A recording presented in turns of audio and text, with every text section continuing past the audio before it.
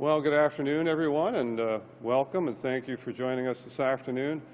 Before we begin, I'd like to acknowledge that the City of Hamilton is situated on the traditional territory of the Erie, Neutral, Huron-Wendat, Haudenosaunee, and Mississaugas. This land is covered by the Dish with One Spoon Wampum Belt Covenant, which was an agreement between the Haudenosaunee and Anishinaabe to share and care for the resources around the Great Lakes. We further acknowledge that this land is covered by the Between the Lakes Purchase, 1792, between the Crown and the Mississaugas of the Credit of the First Nation. So on behalf of the City of Hamilton, I'd like to welcome Premier Ford back to Hamilton alongside our Member of Parliament, Donna Skelly, in advance of opening a large-scale COVID-19 vaccination clinic right here at the First Ontario Centre. Beginning on Monday, March the 22nd, the First Ontario Centre Clinic will expand our local vaccination program. At its capacity, this clinic can administer approximately 3,000 vaccines per day, and under the steadfast management of Hamilton's Public Health Services in partnership with St. Joseph's Healthcare Hamilton, the Hamilton Health Sciences, the primary care physicians, and the Hamilton Paramedic Services, this clinic plays an important role in our fight against COVID-19. I'd also like to thank Global Spectrum for their cooperation and collaboration on making this happen. This is a facility managed by Global Spectrum, and certainly their help and collaboration has also made it very possible. We are pleased that the Ontario government is here today, recognizing the hard work and dedication of our public health teams. Under the leadership of Dr. Elizabeth Richardson, just recently designated a Distinguished Woman of the Year right here in Hamilton. Very deserving a designation for sure, and we're very proud of the work she's doing and has done and continues to do. Having said that, with the constraints of the vaccine supply, our teams continue to make great progress in vaccinating residents as per the provincial rollout plan. So as of this morning, 62,619 doses of the vaccine have been administered in the City of Hamilton.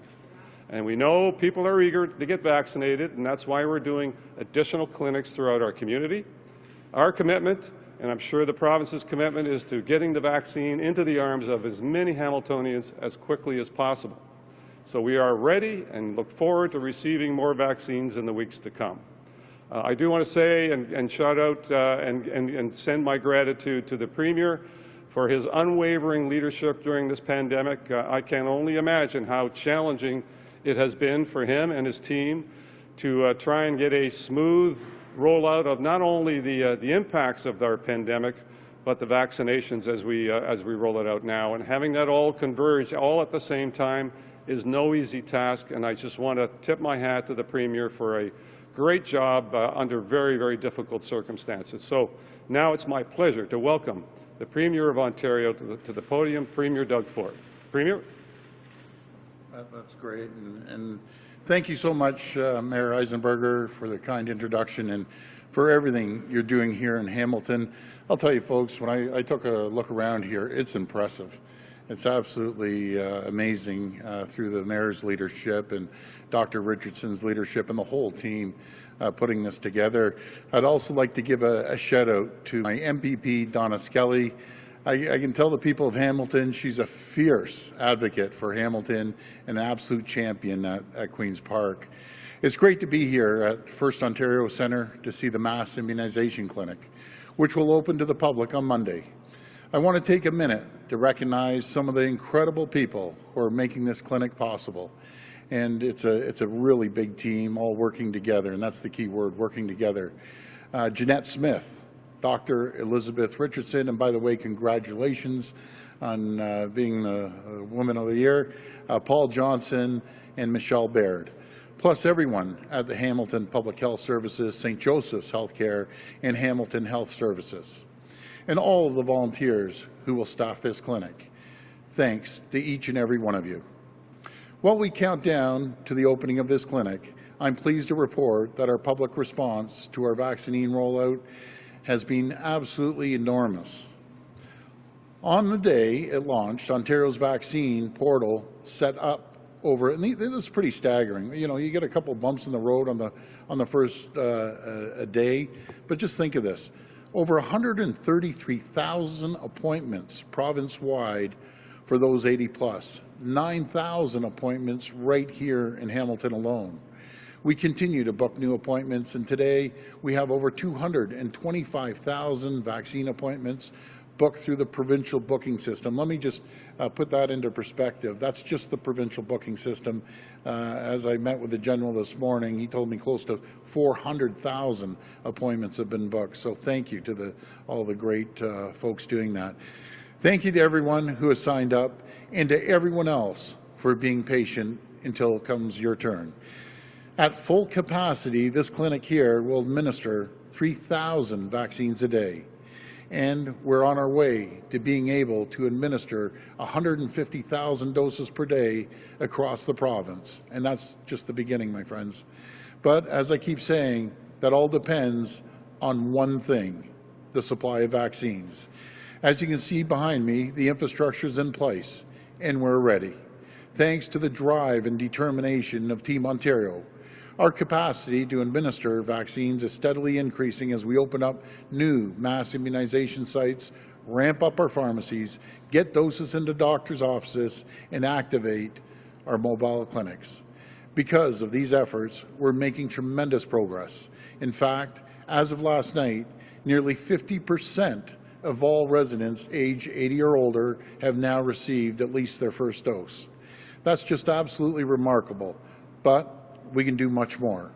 We have the ability to administer over 4.8 million doses per month, and again, that's a conservative figure, but in March, we've only received enough supply to do just over 1.6 million. Clearly, this math doesn't add up. We need the federal government to step up and ensure we get enough doses to fulfill our ability to deliver. In the meantime, I encourage Ontarians 80 years and over to book a vaccine appointment. Visit ontario.ca/bookvaccine or call 1-888-999-6488. That's 1-888-999-6488. And I'm going to go back to this call center. They've done an incredible job. I want to thank all 2,200 operators, and the wait time the last 24 hours, they told me, is less than a minute. So they're pumping it out, and I'm going to put it into perspective again. With California has 40 million people, they have 1,000 operators. Quebec has 8.5 million people, they have 600 operators. Ontario, 15 million people, 2,200 operators. So they're doing a great job. They have a relative or a friend. If you could assist them to make an appointment, it'd be greatly appreciated. Folks, this light at the end of the tunnel is getting brighter every single day, thanks to our great work from our mayors, regions across the province, the public health units, and I got to give a shout out to the paramedics, all the hospitals, the docs and the nurses. You're the champions. So thank you, and God bless the people of Ontario. Now I'll pass it over to MPP Skelly. Thank you, Premier. I am so pleased to be here at First Ontario Centre this afternoon to see firsthand how much effort has gone on to creating this large-scale vaccination site.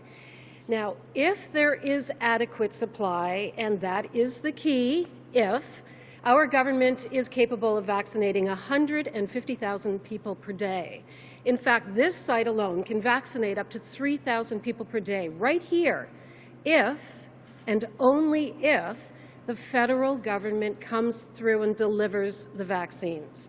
A small army of staff has been working tirelessly to put this clinic together and, above all, to ensure that the public is safe. What we see today and what we will see over the next number of months is the result of the collaborative effort by St. Joe's Healthcare, Hamilton Health Sciences, Hamilton Paramedics, and primary care physicians, and of course, the Hamilton Public Health Department under the leadership of Dr. Elizabeth Richardson and the city with Paul Johnson.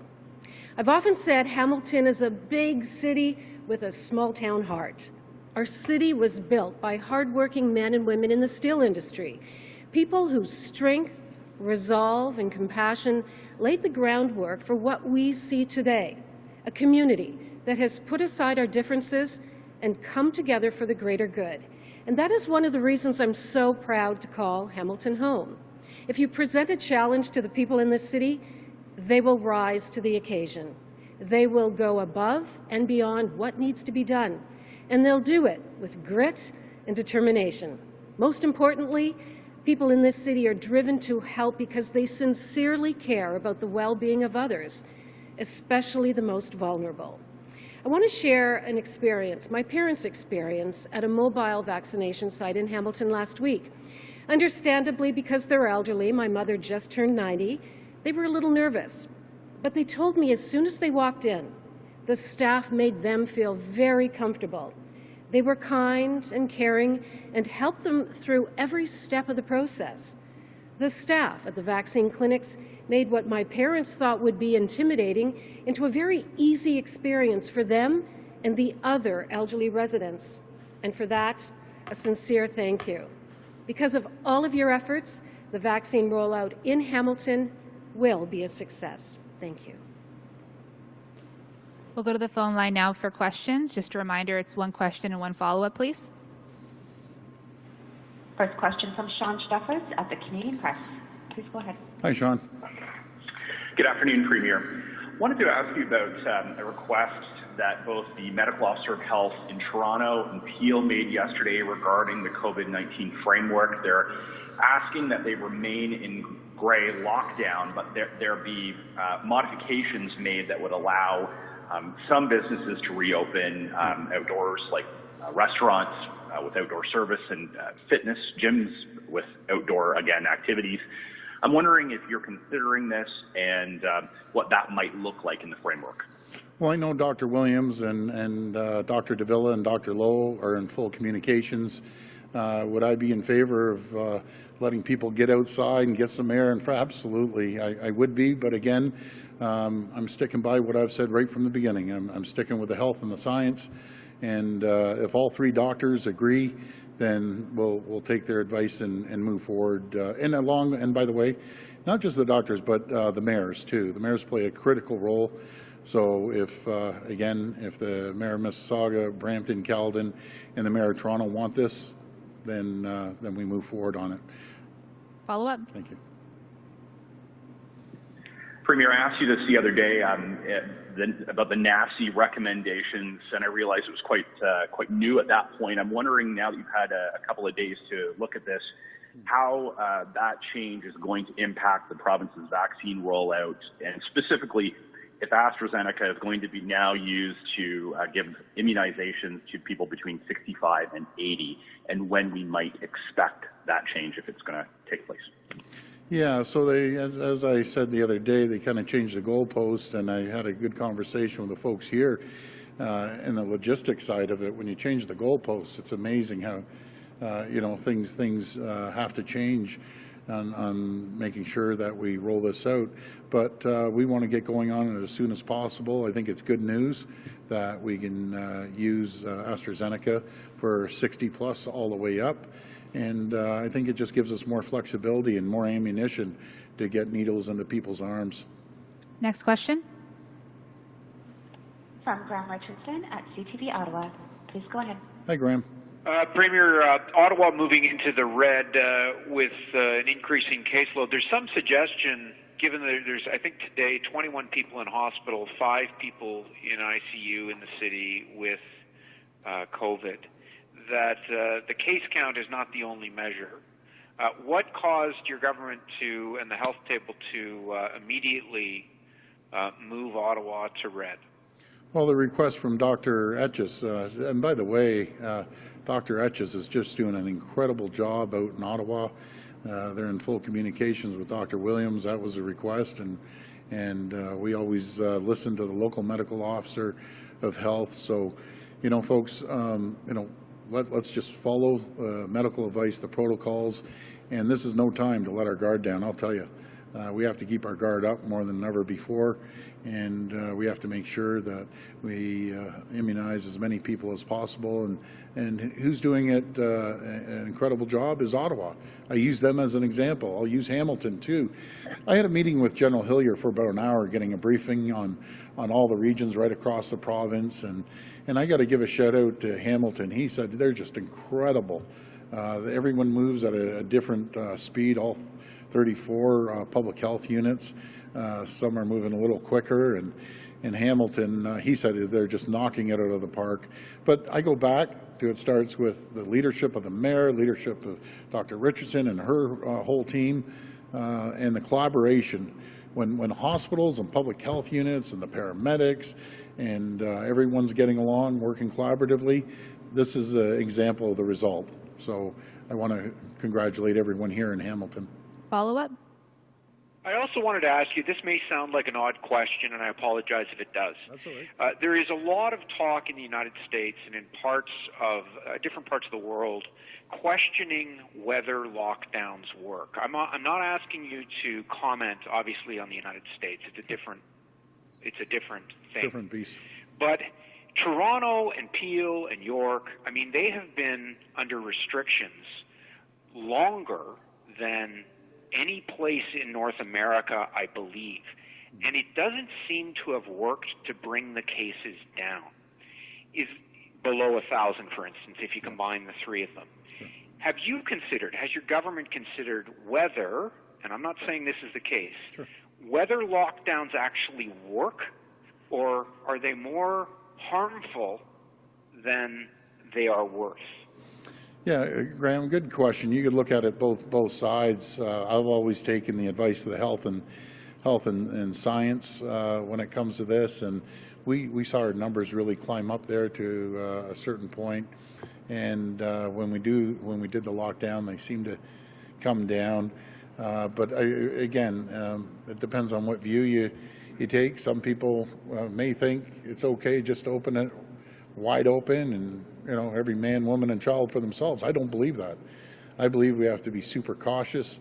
And I've heard stories that a lot of people haven't heard. You know, I've heard of younger people getting COVID and just changing their lives. Some passed away, unfortunately. So this is very serious. We need to continue following the protocols, and as we open up very, very slowly, with the advice of the medical officer, local medical officers, chief medical officer, I think that's the right way to go. The more people we can get immunized, I think the better it is. But I've heard some people say, you know, it's a race against the virus versus immunization. The virus wins every single time, folks. Every single time. You know, it goes at a faster pace than we can immunize. But in saying that, we're giving it everything we can. The more vaccines we get, the more people will be vaccinated, the more or less people will be at risk. And we've seen it in long-term care. You know, we have a vast majority of people with their double doses in long-term care done. We're working on seniors residents, and the drop of mortality has been drastic. You know, you see one or two, and as far as I'm concerned, one or two are too many. Some days are zero. So let's just keep moving forward. But folks, it's up to everyone, myself, all of Ontarians, to follow the protocols. The quicker we get through this, the better it's going to be. Next question. From Joanna Spaketic at Hamilton Spectator. Please go ahead. Hi, Joanna. Hi, thanks so much for taking my question Thank today. Premier, Hamilton is seeing what our medical officer of health has called concerning trends in our COVID numbers.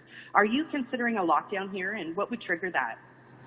Well, I would, again, I go always back to the medical officer, the local medical officer's advice with communicating with Dr. Williams, and then I'll take their advice and we act on that. And I've always said from day one, I've been so fortunate to have some of the greatest medical minds here in the province. I consider them the best in the world, and I'll never waver from listening to them. They understand. They understand both sides.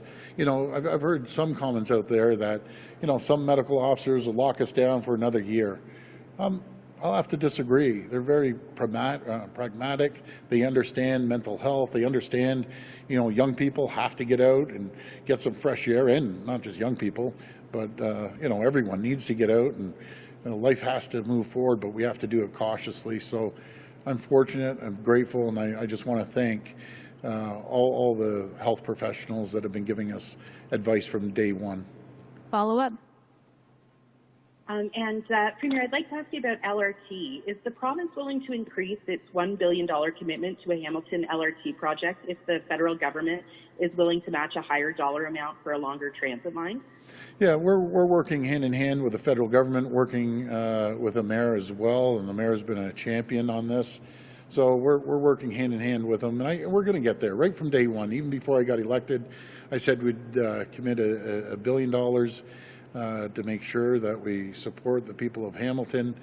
And let's see how these talks move forward. It'd be a little premature to say if we're going to give a little more. At the end of the day, I want what the mayor wants, what council wants, what what the people want. So that's I always coming from the municipality, nothing used to drive me more crazy than the province dictating what people get and what people don't get if it comes to infrastructure. We've taken a different approach. We rely on the municipalities to tell us, what their community wants, because no one knows their community better than the local MPs, and councillors, and the mayor. So I'll always follow the lead of Mayor Eisenberger and the council and our MPPs. Next question. From Ryan Tumilty at National Post. Please go ahead. Hi, how you doing?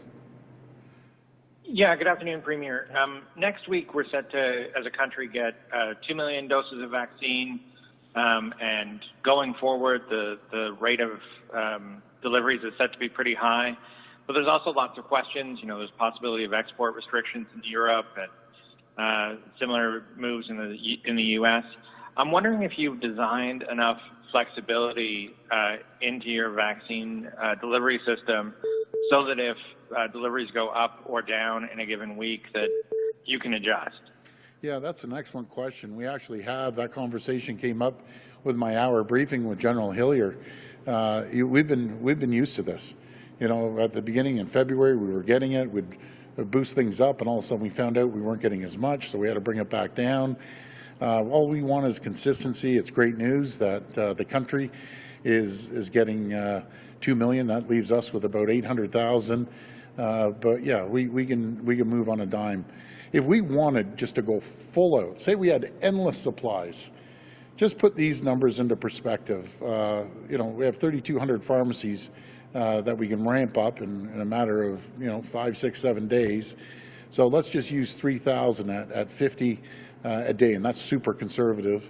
That's 150,000 just on the pharmacies. This mass vaccination center can do 3,000.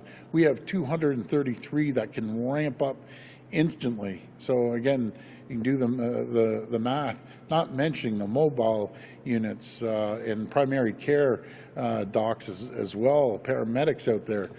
So if we have the vaccines and it's just full throttle, we can bang out 7, 8, 9 million in a month if we go full steam. But right now, we just need the vaccines. That's what it comes to. Follow up. Yeah, and you have about 400,000 vaccines that have been delivered and yet to be administered yet. You're getting another, like you said, 800,000 next week. Are you confident you'll be able to handle that demand in the next couple of weeks? Yes, we are. We're very confident we'll be able to handle that moving forward, especially if we see a consistent flow of vaccines. We'll be able to gear up. The worst thing that happens, we think we're going to get some, and all of a sudden the numbers change and we have to bring everything back down. It's a massive, massive undertaking, no matter if it's here in Hamilton or any other region that I've gone to. The amount of people behind the scenes, they number into the hundreds in a lot of cases, helping out, getting everything together, and then all of a sudden if we have to ramp it down, that's not good. I believe in ramping things up and don't stop and keep ramping them up. But as long as we have consistency and you get a few days notice to get everyone ramped up and ready, then we're good to go. Last question. From Randy Rath at Stage TV. Please go ahead. How you doing? Hi, Premier. Welcome to Hamilton. Yeah, thank you. I have to ask about Sam Osterhoff. You had a discussion with him on Monday night, I believe. and he went ahead and spoke to this this group that had compared the abortion to the Holocaust. What did you say to him, and what do you make of him speaking to that group? Well, I've said to all my MPPs, I'm never one to dictate on what their beliefs are. They're all independent thinkers, and thank God they all have that independence. It's not up to any leader to tell individuals what their beliefs should be. What I did tell them, and I was adamant about it, the group, and it wasn't Sam, but the group, you can't compare anything to the Holocaust. It's disgusting, actually, that anyone would compare that. So I told him he has to be very mindful of groups that he's talking to, speaking to. But in saying that, with all my MPPs, I can't follow their schedules. I can't dictate on their private time what they're doing, what they aren't doing. So I had a very good conversation with Sam, trust me. Follow up? Thank you, Premier. I'm wondering also, how is the pilot project going with the pharmacies? And when do you anticipate that pharmacies will start giving injections, vaccinations in cities like Hamilton? Yeah, so, you know something, the pharmacies, I think they're going to do a great job. We're running parallel with mass vaccination centers, and there's just a massive amounts of them. Rexall is, I think there's 260 Rexall locations underneath the Rexall banner. There's the IDA, there's the Guardians Medicine Shop that are over 1,100. Then we have the Walmart's 157 stores, and then we have Costco's that have 35. And then we have Shoppers that's I believe 260, and then they have 680. I apologize, and Loblaw's 200 and I think about 240, and so and then we have the independents. We have the independents that are about 1,000. So the output power, if everyone ramps up, is staggering. Is absolutely staggering. Again, if we do even 3,000, conservatively speaking, they tell me in some cases they can get up to 100 depending on the size of the pharmacy. But even if we do 50 a day, that's 150,000 just on the pharmacies, not to mention the mass vaccination centers. So what I don't want to do, I don't want to ramp up 3,000. We're going to ramp up another 300. We're going to bring it up to about 700. And then we're going to ramp it up over 1,000 in a couple more weeks, and then when we get more, I'll just unleash it. 3,000, 3,200, go full steam, and we'll be pumping this stuff out like we've never seen before. Sorry, we're just going to go to one question on the floor here from Jamie from City TV. Yeah.